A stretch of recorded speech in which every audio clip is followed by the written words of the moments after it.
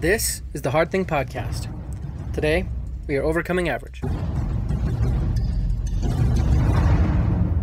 Welcome back to the Hard Thing Podcast. I'm your host, Justin Lewis, and this is the podcast that helps you win the war on average in your daily life by doing hard things. We're here to help you get over the metaphorical obstacles in your way so you can have a better life and be a better person. We're going to give you the tips, tricks, tools, tactics, techniques, teachings, really whatever you need in order to do those hard things, overcome average, and have the life that you want to have. Today's our Monday show, so you are going to hear from me and a high-powered guest who has done some really hard things and some really interesting things as well, and we're going to get some insights from them. Today, I have an excellent guest on the show. Her name is Jennifer Benson. She is an author. She also lived in the Middle East for a while as an expatriate teaching English. She also survived the tsunami in Thailand in 2004. So really interesting conversation, really insightful. She's also just super adventurous. So I'd really like you to key in on that aspect. Hopefully it will help you break down some of your limitations and take the leap as she does. So listen up to my conversation with Jennifer Benson. All right. Well, thank you for being on my show, Jennifer. I'm excited to have this conversation.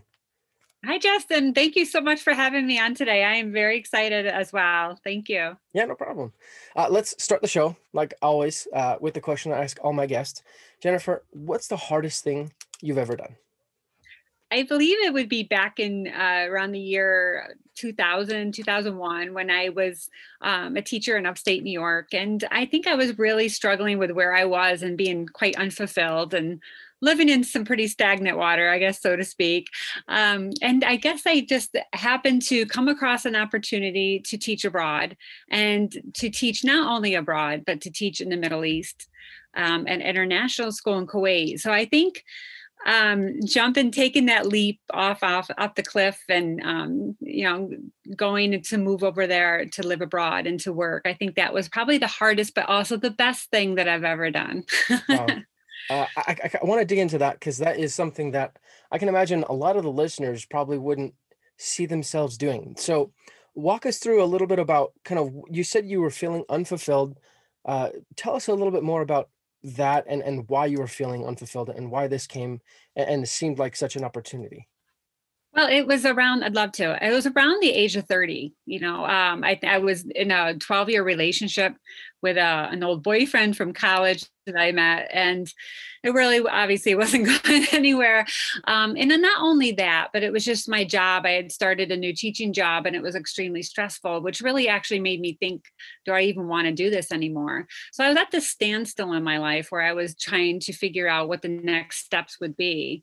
And I'm like, okay, is this as good as it gets? I tended to really view life just from that space of not being fulfilled and just wondering what my purpose was. And all of a sudden my sister had been overseas. She had been working in Kuwait for about a year, and she was sending home these amazing postcards and these pictures of trips to Dubai and camel rides and dinner under the stars and tents. And I just felt more alive, and I just thought, okay, this could be something. And when an opportunity came up at her school, I had this choice of taking the leap or staying behind. And I think that's kind of how I looked at it. Like, okay, I had this opportunity from the universe. Now, what am I going to do with it? Right. Yeah. Digging in a little bit more into before, because a lot of my audience, I would assume, actually everyone has been in moments where they're feeling listless. They don't have any direction. They're kind of just lost. Right. What advice would you give to them when they find themselves in that situation and they don't really know what to do? Well, I've been working on, just my story about how I've followed, and I got this phrase from Louise Hay, our old inspirational motivator from back in the 80s and 90s. And so she has this expression, follow your inner ding. So my inner ding kind of picked up, it's like my inner antenna. It's like my inner guidance system. You could say God, the universe, something informed me. And then I kind of informed myself that something was not working. So I asked the universe for signs. And I'm like, okay, if I'm supposed to make a change, do something different, I need to know what that is, because I'm not quite sure if I know. And then all of a sudden, within a few months, that opportunity came to me. So the signs were there. And then the opportunities started coming. So it's like if you knock, the door will open. So I think one of the biggest things is just to acknowledge that and to be aware that we're unfulfilled and that something's not right. And maybe ask the universe, ask your inner self, maybe through silent meditation, prayer. I mean, whatever. A lot of my inspiration came when I was driving to work with nothing on, no radio, nothing. Those silent times where you can hear that inner voice and saying, okay, all right, universe, this is not working. What do I need to do? And then the opportunity, there was a job opening in my field at the school in Kuwait. So then I asked for more signs. I'm like, okay, this is my opportunity. Is this meant for me? And then you listen and you watch for the signs as they come. And then those things, it just kind of fell into place. My school ended up giving me a year leave in Casanova in upstate New York. And I was so ecstatic. I was just so happy. And that happiness, it really is another good sign. So not only asking the universe for signs, but listen to your body and how your body is feeling. My body was excited. And the thought of staying behind felt almost suffocating. So there was a couple different ways right there. Well, I really like what you said about taking moments of silence and calmness, solitude. Recently, Yeah. I went on a vacation with my wife, and prior to that vacation, she had challenged me to, stay away from like games on your phone, like little things like Right. that. And so this whole vacation, um, you know, I was kind of forced to stick away from podcasts, stick away from doing other things. And it gave me a lot of interesting moments of silence, solitude, and thinking, because often she would go to sleep early and I would be like sitting awake, like Right. restless. And you really start to consider different things that you never thought. And you have these like weird thoughts and you're like, wait a second, So I really like that you said that. Yeah, yeah. So yeah, just a different. If you could, like, if I could turn the music off in my car and I'm like, okay, I'm just gonna go and just like listen to the universe in silence on my way to work in the shower. It Yeah, doesn't even necessarily have to be in a meditative state. I think it right. can come to you or walk outside in nature. There's a lot of different ways where I pick up. It's like my antenna is more open, Right. and I can receive more guidance when I'm a little bit more quiet and still. Yeah. Yeah, that makes sense. I'm curious, how do you differentiate a sign versus something just you know what I mean? Like how do Right. you follow the trail of events versus just jumping to conclusions?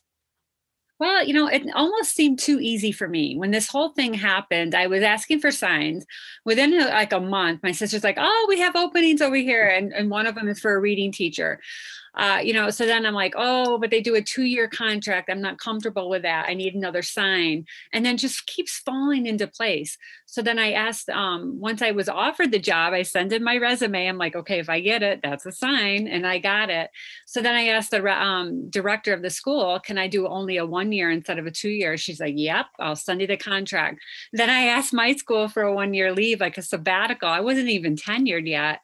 And they'd ask the school board and they said yes. It's just like everything starts lining up. And then, like I said, you listen to your body, you get the feelings of excitement and you're curious. And the biggest thing too that I didn't understand back then, but now I see it very clearly is that I didn't know if obviously I'd stayed for more than 1 year. I ended up staying 13 years, but I didn't know that at the time. So I didn't need to know that it was all going to be, I didn't have to have a guarantee that it was all going to work out. I took this leap. I was excited. All the pieces started lining up. I asked for signs. I was given the signs, but I didn't need to know how steps A through Z were going to work out. I just knew that I was going to go over for 1 year. That's all I knew. And even then I didn't know how it was going to work out. So I was just willing to take that chance and that risk. So I think, yeah, those signs start coming in, and when things start lining up easily, when you start feeling excited, when you start getting more of those green lights from the universe where, this is all right, this is starting to really align, then at least for me, that this is where I'm meant to go. And I never would have envisioned this crazy lifestyle for Right. myself when I was younger. It's just something new that the universe thought, hey, it's all right, Jennifer, let's just go this direction. This is going to work out for you. Just trust me. Yeah. Yeah. It's funny you say green lights. One of my previous conversations these last couple of weeks was with a guy named Nelson Tressel, and we talked about this concept of, you know, green lights, and not having to have like the full long road of green lights, just, you know, just looking at the first one that's right in front of you, whether or not that's green. And I think so often, like, we paralyze ourselves thinking, like you said, we need to know A to Z, rather than thinking, I'll just go with like the next opportunity, the next step, Right. kind of being fluid and very flexible that way. Uh and actually, even with, you know, finding my wife, before I found her, I kind of had this fixation on being in a relationship and things like that. It was kind of damaging. And then finally I just had this mental shift of like, you know what, I'm just going to go on a date, and if I like it enough to go on a next one, you know, I'll just take the next step. And I think that's very much what you Yeah. did. You just kind of were like, okay, I'll go to the next opportunity. So that's really fascinating to me. Yeah. Good. Yeah. Good. That's Well, great. I also wanted to ask, you said it was an opportunity and you had to take the leap. So what, like, that's something so many people struggle with. Like, Yeah. how did you actually just, you know, even send in your resume, or, you know, take that first step? What made you do it? Right. Well, when you send that resume in, you kind of leave it up to the universe, and you're like, okay, if I get this offer and if it gets accepted, then I'll worry about it. So then you get this offer, and then I'm like, okay, right away, what does my gut tell me? What does my heart tell me? And if I had listened to my mind, my brain, or whatever you want to say, I probably wouldn't have done it, because the Middle East, we hear things all the time on the TV about the Middle East. And just, I think if I thought about it, like I said, using my brain and not my heart, I probably would have been held back. And then you also get into the whole realm of listening to friends and family that, are you crazy? Why would you ever want to go over there? Are you crazy? I mean, all the teachers, like you can imagine, most of them could not fathom, what is wrong with your parents for letting you. I mean, I heard everything, but there was just something, like I said, when things start aligning, I went for it with my heart. I'm like, this is just actually way too easy. And if I stay here, I am in this job, I'm in this relationship, things are not working. I do not want more of that. I need some type of a change, no matter what it is, even if it's for 1 year. I'm going to try it and I'm going to give it a go, because I don't want to regret it down the road. And that was another thing that I noticed. If I don't do this, I have a feeling I'm going to regret it. And I didn't need to have the guarantee. I just knew that, okay, I got to get my shots. I got to get my paperwork done. I have to have a bunch of other things done. I got to send in some copies of paperwork, but I'll take it step by step. That was all I can do. And the fact that I was excited, I just kind of went with it. Yeah. Well, well, that's fascinating. So it does sound like there was still pressure and there was still difficulty along the Oh road. yeah. Uh, Yeah. and Yeah. the ease wasn't so much of like doing it all together, but it was just moving to the next step. It seemed like everything fell in line. Yeah. And there's also times when you make these big decisions in life, I think too, there is some sacrifice involved. I mean, the boyfriend and I remember telling him, and he's like, you won't do this. I know you, Jenny, you're not going to do this. And then eventually what happened is I am doing it. In 12 years I've given, but I think also there is that sacrifice of that. I had to sacrifice that relationship. He ended up moving out to Boston and he's never looked back. He's happy. So it worked out for him as well. But like I said, when you have this big decision in your lap, there is going to be some second guessing. There is going to be some sacrifice. There might be some, difficult moments. But at the same time, for me, the pros outweighed the cons. And that's kind of what I had to keep going with. Even though this and this is happening, I really do feel from my heart that this is the right path for me, just because of all the events lining up so easily and just being excited about it. Even though there's some sadness, challenge, and some change, I'm still going to go forward with it. I can't let that keep me back. Yeah. I think with certain decisions in life, or certain activities, or what have you, we all sometimes feel like this pull or this push to get there. And, Yeah. you know, sometimes I feel like in those instances, the challenges, they kind of like brush off us, they like fall to the Mhm. wayside. And it's really fascinating. And I want to know, like, why in the world, like, what's the difference between that and us wanting to do something that we wanted to do, but like, we don't feel like that pull or push, you know what I mean? Mm-hmm. Yes. Yeah. So, Yeah. I definitely felt that push. And like I said, staying behind. I heard this expression, stagnant water stinks. And I'm like, yep. mhm, There mhm, was no stopping me. I didn't care what anybody said. I just knew I had to do this at least for 1 year. And that was all I knew. yeah, yeah. Yeah. Before we move on in your timeline, I want to kind of transpose your story into to the lives of our viewers. Like for someone who is contemplating starting over or taking a big leap, what are a couple recommendations you might give them in contemplating this or executing it? Like I said, I think the big thing for me, I had to start over twice. Once, going to overseas and making that leap, and then making the leap back home again to New York after 13 years. So both times, there were times when I did allow myself to have that silence throughout the day. And if it was like even a 5 minute silence, during a lunch break, it would be a silence on the way to work. It would be a walk, like I said, outside. Even when I was in the Middle East, I found time to walk, and I went outside, and I would even go down by the Gulf and take walks by the Gulf, and just to clear my head and to allow that inspiration to kind of come into me and that guidance. So I would suggest getting some quiet time. Being outside in nature works for me, and that's how I find my spirituality. It's how I feel closest to the universe, I guess that's what I want to say. So for me, finding quiet time, being out in nature, and asking for signs and really looking for them. And I don't think it's necessarily so much, oh, this is just a coincidence. I think those are real signs from the universe trying to help us, because I do believe the universe has our back and wants the best for us. So listening for the signs, asking for the signs, being out in nature, having that alone time. And I think it all eventually starts to line up, and to not put the pressure on yourself to have that guarantee where I need a guarantee that this is going to work out.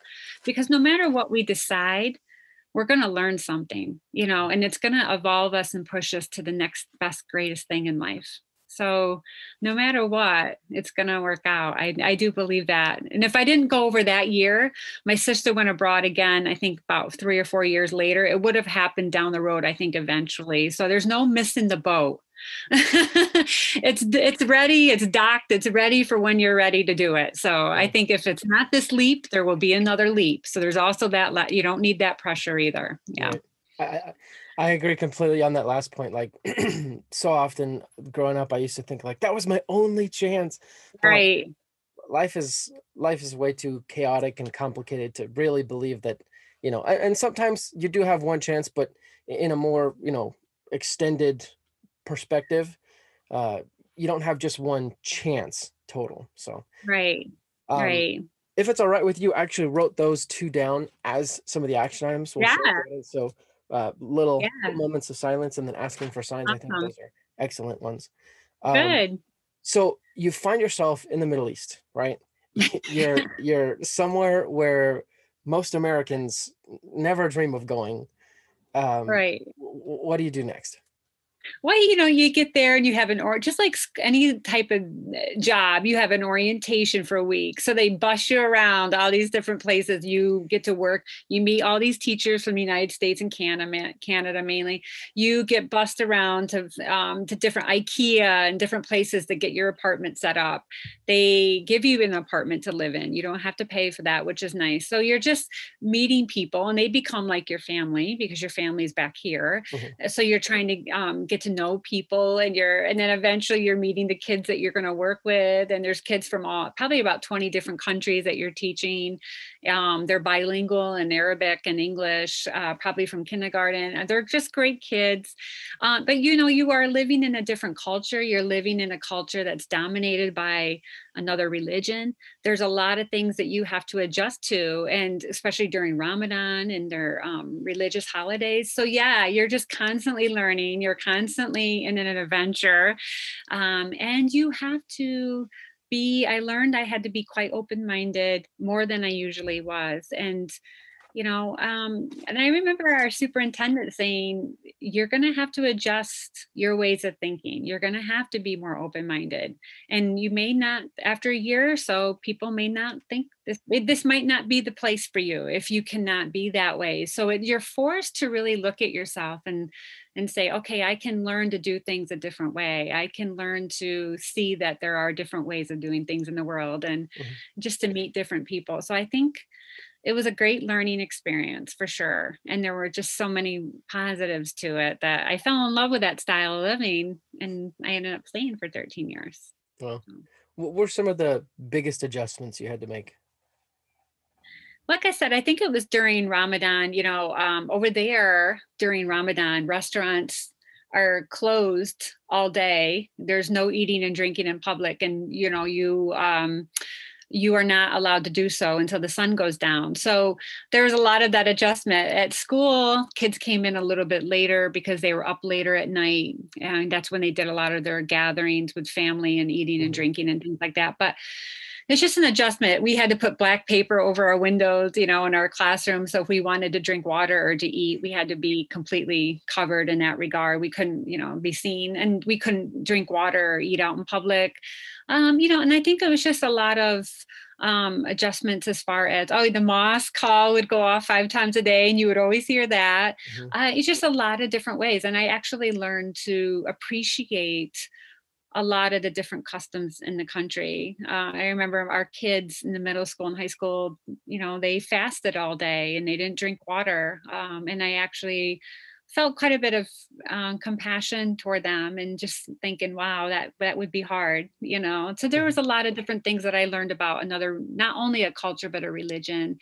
And it may not be my religion, but like I said, I learned to adapt to something new, and I learned to be more open-minded and to see different perspectives in the world. So it was good Mhm. for me. And when I Right, came back home, it really serves me well just to be more, empathic toward other people that are different. right, right. Yeah. What tips would you give to someone who, uh, uh, closed-minded, or maybe not? That's not the right term. Maybe they're just like, Yeah. they haven't had exposure. You know what I mean? Yeah. And they want to Well, learn how to be empathic and tolerant. it's funny because, I think traveling, it's not everyone's cup of tea, and I get Mm. that, but just getting out and doing things I think that are different than you would normally do. I think there's like a danger in living. I'm a big fan of Dr. Joe Dispenza's work about being stuck in habitual patterns every day, and not getting out of our comfort zone. And I think there's a danger associated with that, just because I think it keeps us a little bit more in our shells. So just taking risk. I know it's hard right now during COVID, because I'm antsy and I want to get out there and see some different things, even Mhm. go to a museum, for goodness sakes. But just getting out there and doing things that are outside our comfort zone every day. And also, if you have the chance to travel, even whether it's to travel to another city for a football game, it could Mhm. be traveling to, sometimes I just hop over to Massachusetts and I'll stay for a long weekend just to kind of get a change of pace and Right. to see different things. So any chance that we can do something different, something that makes us curious about life. And also it kind of exposes us to people from different places and different areas, and I think it Mhm. also strengthens us and gives us a little bit more confidence about who we are. And it's just nice to see different perspectives, because we're like, oh my goodness, I guess I'm not the only one that thinks that way. Or, oh my gosh, there is more than one way to act and be, Yeah. like, wow, oh, in this city they have these kind of restaurants. I never knew that. It's just expanding our knowledge and broadening our perspective and being more open-minded. I think all those experiences really lend well to that. Yeah. Yeah. Yeah. Actually, about putting yourself out of your comfort zone, I read somewhere there was like a study done where they found that people who try new things were literally creating new neural pathways in their brain. And Yeah. just like putting yourself in a new situation is like teaching your brain to think at a higher level, at a different level, building up your brain. And also about building confidence, what you said, it makes so much sense, because if you put yourself in different situations, you have all this proof positive that, Justin in XYZ situation, whatever it is, still came out alive and okay. So you can Yeah. translate that to new situations. So I think that's really wise what you said there. Oh, good. Um, so you're teaching, you're having a good time. At what point did you realize that, hey, I think I want to stay here for 13 years? Well, I was, it's funny because my first year I actually got evacuated for the second Gulf War. Oh. Our school was going to send our school initially was going to send all of its teachers to Sri Lanka. There's an island down below India to wait it out. Mhm. We're like, okay.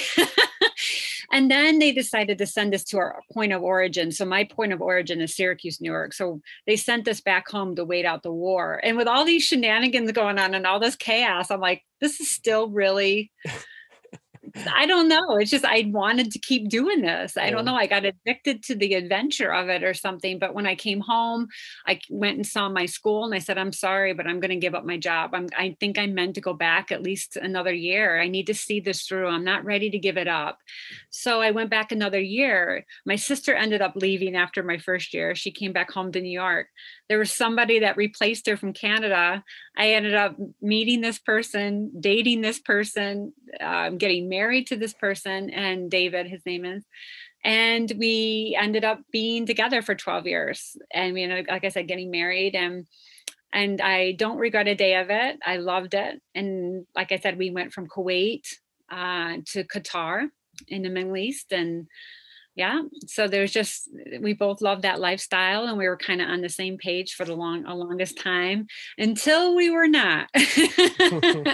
And I think, like I said, after about 12 years of that, yeah, we were kind of headed toward different horizons, Wow. but it was wonderful. Yeah. What was it like meeting someone, going through the courtship process, and eventually marrying them, all in a foreign country, foreign culture, you know? That's a good question. I haven't been asked that question yet. That's a really good question. Well, when you meet somebody, we were just friends for the longest time. Kuwait has a standard of you may not spend the night at anyone's house when you are married. They have these rules that that we, of course, we're scared to death. You can't drink. It's a dry country. I know some teachers made their own wine, Wow. there's always a way to get around it. But you kind of dated and it was very secretive. When you were out in public, you don't hold hands. It was against custom there. You don't do that. But, I remember one time we were holding hands and walking along the Gulf and we saw a police officer and he went like this with his finger, like, no love, no love. So we dropped our hands, right away, Yeah. but, we, and you go on these trips together. I remember our first trip was to Thailand and we end up doing some diving. And I think those kind of trips really bond you. Mm. When you travel with somebody, that's when you really get to know someone, Yeah. and do enough of those trips. And it was enough to say yay or nay. I think I Mhm. got to, after a few years, we're like, yeah, we got engaged and, got married. But yeah, it was a little different being in Kuwait because of the lack of public display of affection and, things like that. So yeah, it was definitely different. So that was a good question. Wow. That just seems so so bizarre and so foreign. Like,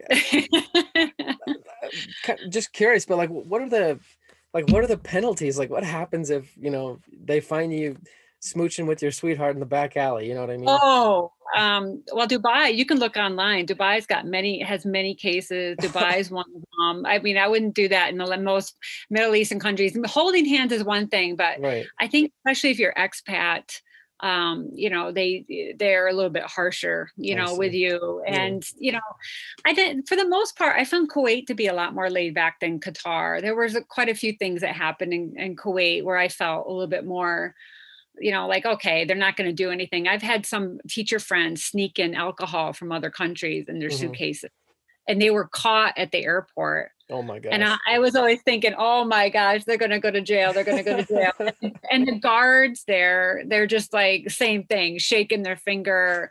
This is very bad. This is Yeah. very bad. But then they would put it under the shelf, you know what I mean? And they just like, Yeah. go on, Yeah.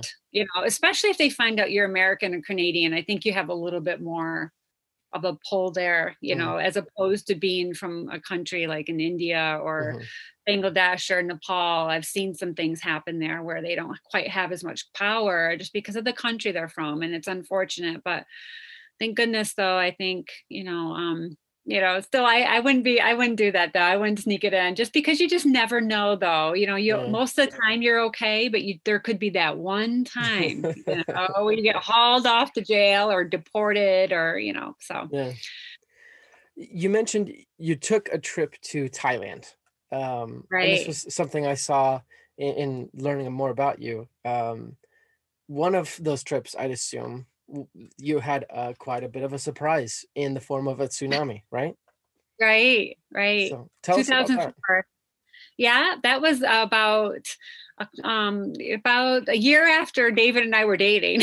We went to Wow. Thailand, and we went to southern Thailand, and we were on the beach, and we were David and I were always early risers, so we normally get up at 7, but that particular day we got up a little bit later, around 8. We headed down to the beach, and we had been kayaking that whole week, where you go out to these little tiny islands, off to the side, and kayak and eat your chips on the island, and then you come back home. But we woke up late. We were at a restaurant on the beach, and we saw the waves receding out to the back out into the water. I guess out into the, I don't know how you say it, but the waves were receded back. The boats were stranded, and everybody was headed down toward the water to take a better look. And I'm like, what is going on? I thought it was like a beached animal. I thought somebody was hurt, but you look at the water and like, well, that doesn't look right. But we didn't know that there was an earthquake, and the Thai people had never had an earthquake before, or never tsunami anyway, or had an effect of an earthquake there. So everybody just walked down toward it. And I probably sent you some pictures of them just walking toward the water and receded out. And then behind me, I'm like, something's not right. This is not right. And behind me, there were these 2 Thai waitresses, and they were holding on to each other, and they were crying. It's almost like they knew something bad was going to happen. So I got the chills. And even now when I talk about it, I get the chills. David's over trying to talk to a dive instructor about setting up a dive trip, and then he's taking pictures at the same time. And I'm like, this is not right. And then finally the dive instructor took a moment, and she looked out into the water, and the first wave was starting to come in. There was 3 waves consecutively. The first wave started heading in, and she knew right away that it was a tsunami. She was the only one. And she said, run, it's a tsunami, run, you got to get out of here, run. Because the water, like I said, was starting to come in. And I don't know what happened, but David and I started running back up the hill where our hotel was, thank goodness. We kind of already knew the way, but we ran. I could hear things breaking behind me. I could hear people screaming. And I think at one point I told David, it's like a bad dream where you're running and you're going to you can't move, your legs are jelly. And he grabbed my hand and just hauled me up the hill, because I felt like it was just gonna overtake us. But we did make it. We made it. And so thank God for that dive instructor. Thank God we woke up late, so yeah. Wow. I think most of the people, I'm sorry. No, go ahead.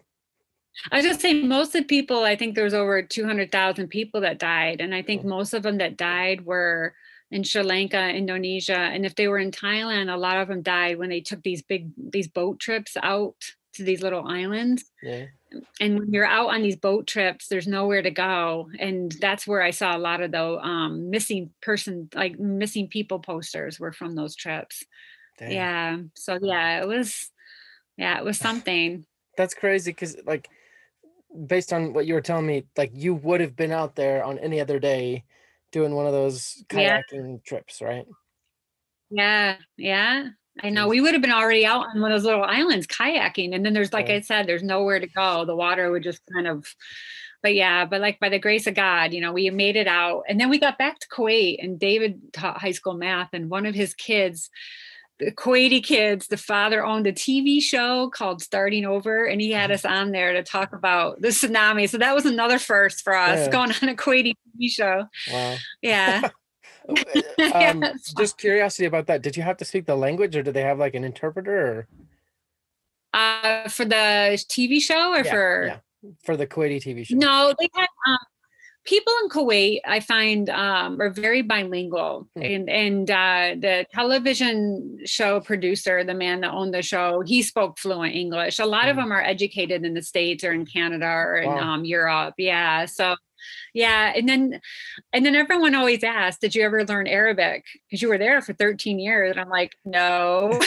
But I think it's because everything's so bilingual. Like Mm, if you go to a Chili's or an Applebee's over there, they have an Arabic menu and then they have the English menu. right. Waiters are from the Philippines. They speak fluent English. So they're really, Yeah. yeah, it's not an easy language to learn. I know a few phrases and I know some swear words just because of the kids at school. Yeah, naturally. You have to That kind just of comes to learn to you. know them, you know? Yeah, yeah, osmosis. You That's just a like, natural yeah, thing. yeah. I pick them up easily. Yeah. That's awesome.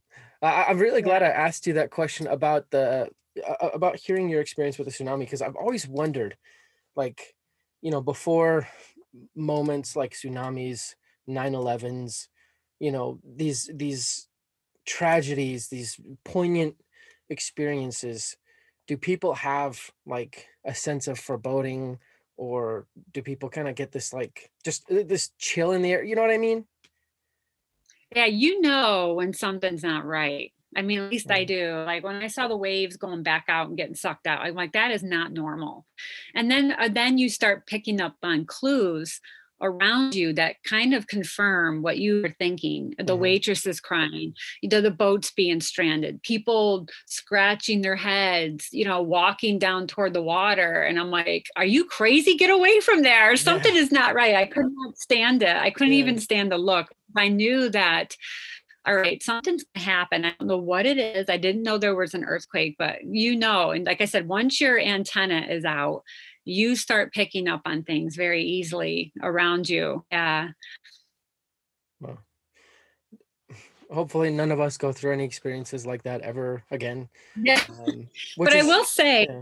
yeah, once you go through it, Justin, you realize I can handle anything that comes my way. Once Yeah. you go through it, you survive it. I'm like, if I handle that, there's nothing I can't handle in life, Wow. so it does make you quite strong. Yeah. That's really fascinating, because have you ever read the book David and Goliath by Malcolm Gladwell?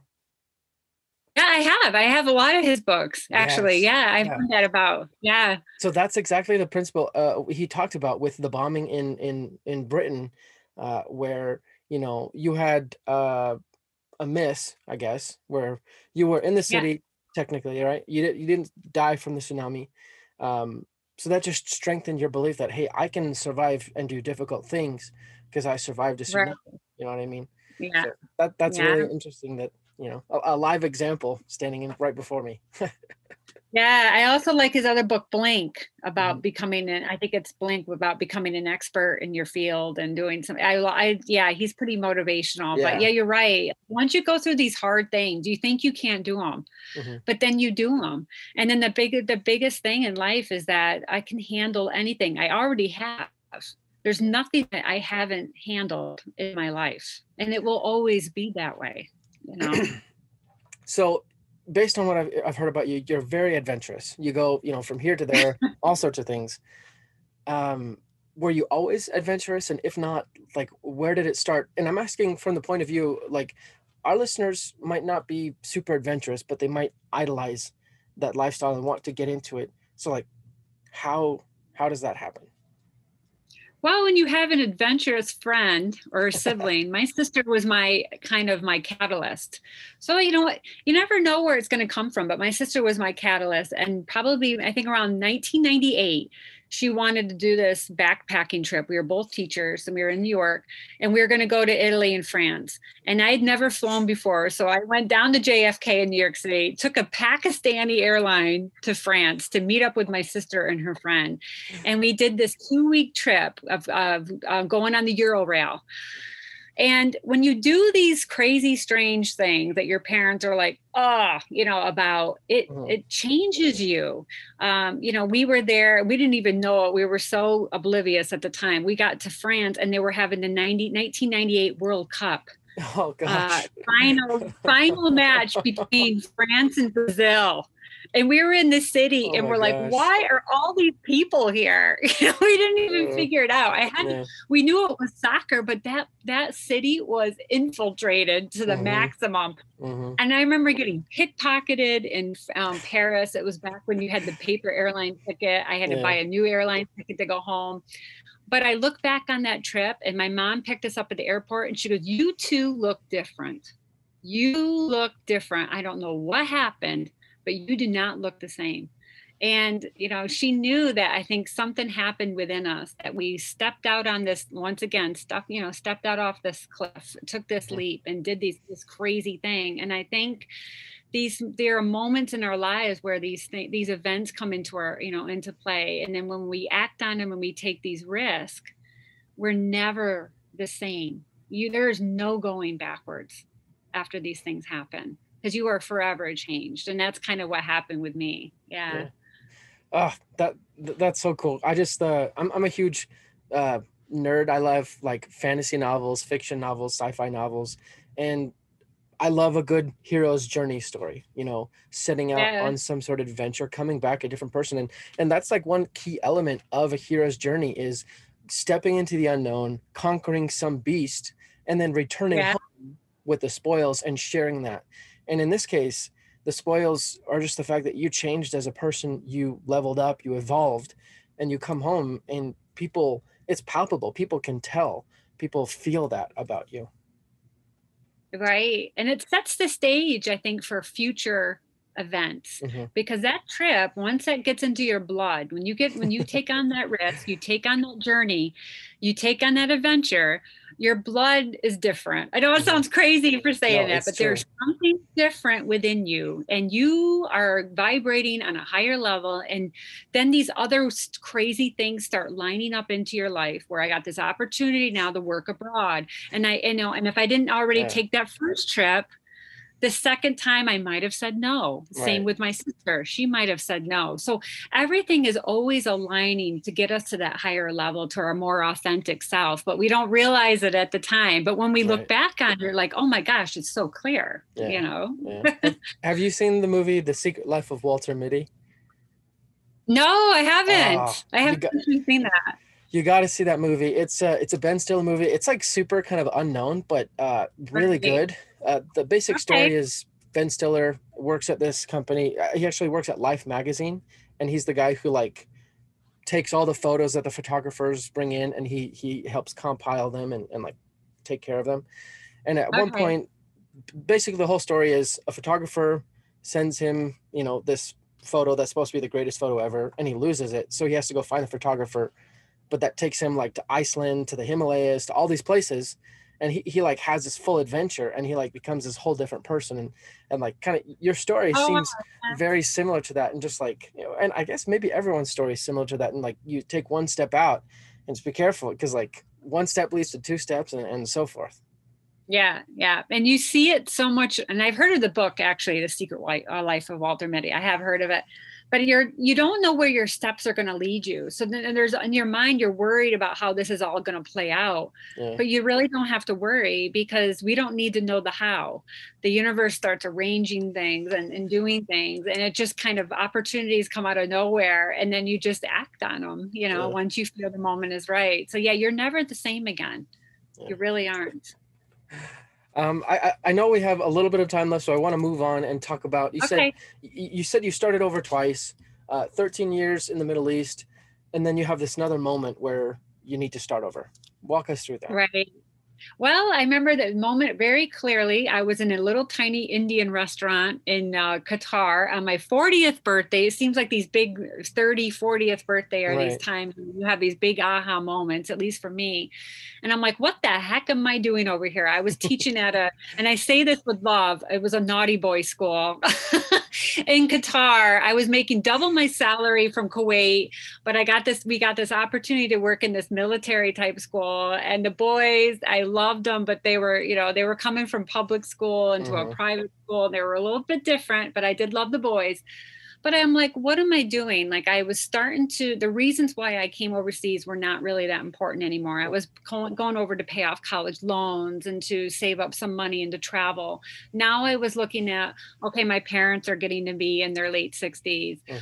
You know, I'm missing community. I am missing nature. You know, there's a lot of things that became you know, deal breakers for me where I wasn't willing to sacrifice them anymore. And be having a husband, my husband's like, you can go home if you want, I'm going to stay. So then I had that choice to make, and I hung on for 4 more years to make sure I was absolutely clear that going home was the right thing, because I knew I'd probably have to sacrifice my marriage. Yeah. And David ended up moving to the Philippines. He's now over there and he bought a house, and we tried to make a long distance relationship, see him when he came home in the summers in Canada. But I can tell you this, what ended up happening, that was about in 2015. By 2019, he asked for a divorce. We moved on within probably, and I was alone most of that time. So I had those 3 or 4 years to be on my own, which I needed to do. And then all of a sudden I signed the divorce papers. Within a couple months, I was at the gym and I happened to meet somebody. And yeah. And I think that alone time really helped me figure out what I wanted in life and who I was and what my values were, and why I had come home. And, you know, I think that was really important. So starting over again without a husband, without a job, being on my own, I think really served me well in my life, especially, you know, my mid 40s. So, yeah. Wow. Yeah. Sorry, the light actually turned off. That's why you can't see my face right now.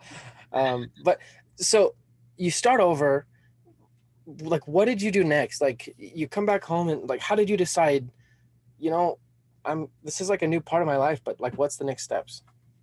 Well, you know, the moment that I came home, I had a counselor. I was trying to get pills to help, like happy pills and guitar to help me, anxiety and depression to help me, you know.